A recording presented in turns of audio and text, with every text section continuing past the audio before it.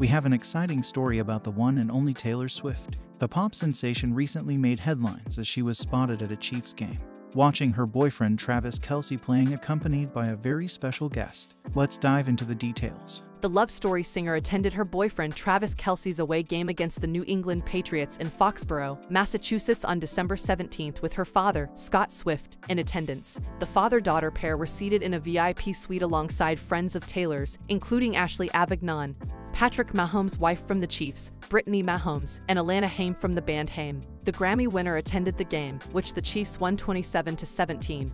Wearing a gray Chiefs sweatshirt and a white and red wool beanie. Since she started dating the great tight end for the Kansas City NFL team this past summer, Swift has supported Kelce 7 times at work. This is also the first time Swift has brought a parent along to a game. The game was held 4 days after Swift celebrated her 34th birthday in New York City with her all-star team. Due to his alleged obligation to remain in Kansas City and prepare for the team's most recent game against the Patriots, Kelce was unable to attend. Before the Chiefs defeated the New England team, Brittany Mahomes honored Swift on Instagram stories by posting a picture of herself from the VIP suite carrying what looked to be a cookie with the words Dads, Brads, and Chads. It makes fun of a recent statement made by the Shake It Off singer in honor of being named 2023 Person of the Year. Regarding the publicity surrounding her attendance at Kelce's Chiefs games, she remarked, "I have no awareness of if I'm being shown too much and pissing off a few dads, brads, and chads." Before the football game, Swift's father had already met Kelce. Together, the two went to a November performance of the singer's Eras tour show in Buenos Aires, Argentina. A fan video shows her giving her lover a shout-out during the event by modifying a line in her song Karma, to which he clumsily missed Scott Swift's cue to give him a high five. Following the incident,